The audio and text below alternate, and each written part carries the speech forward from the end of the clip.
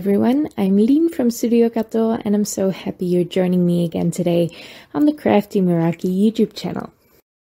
Today I am using a bunch of dies to make this floral card. I am using the Spade Meraki Paradise. These are really lovely flowers. I think they look a little bit like lavender, so I'm going to color them that way.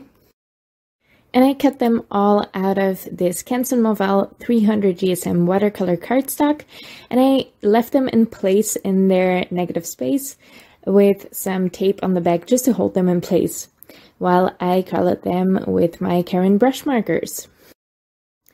I kept the coloring really simple. My shading doesn't make any sense. I'm just making sure that there's some darker spots in there and some lighter spots. It doesn't have to be fancy or coloring. If there's color on your die cuts, it's already pretty fun.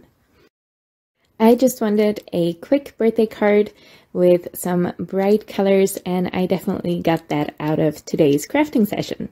So I am going in with some green for the stem, and I am using 2 shades of green here to get a little bit of interest in there, but again, I'm not really bothered about shading these flowers in any kind of way that makes sense. Now I do want to add some leaves to my floral cluster, and I am using the Curvy Leaves by Pinkfresh Studio for that. So I am just using more green markers. I'm not using the same greens as I used on the stems of the lavender, because those were a little bit too dark for my liking. So I went for a little bit of a lighter green combination. And again, I am coloring these die cuts pretty roughly, and they are cut from the same 300 GSM Canson Mauval paper. This is really heavyweight cardstock, which I love for dainty dies like this. For my background, I am using the Dancing Feathers background by Crafty Meraki, and I am also using the same die I used in last week's video. This is from My Favorite Things. It's the Braided border or the braided circle something. It's a really lovely window die is what I'm using today. I'm just centering that onto the card panel, and I'm taping that in place to get it through my die cutting machine.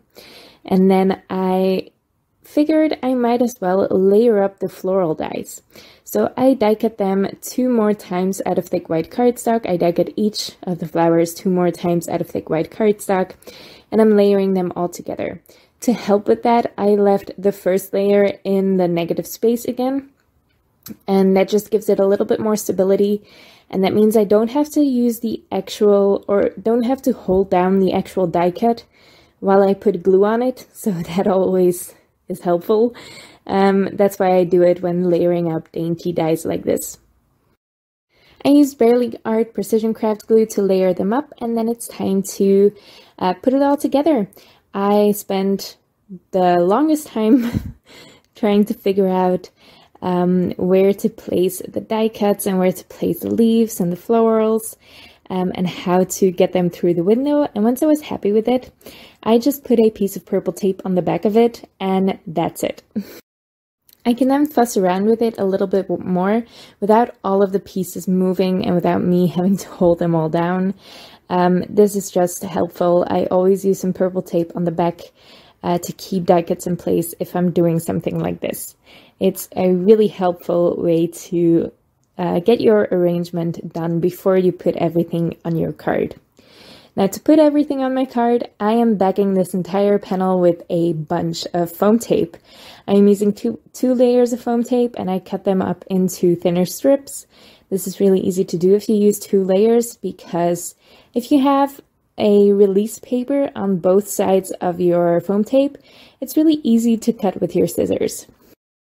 Once I've pulled all that release paper off, I can just press it down onto my card base, and that's it. I did trim the panel down a little bit, just so I have about an 1/8 of an inch border all the way around. I just really like that margin.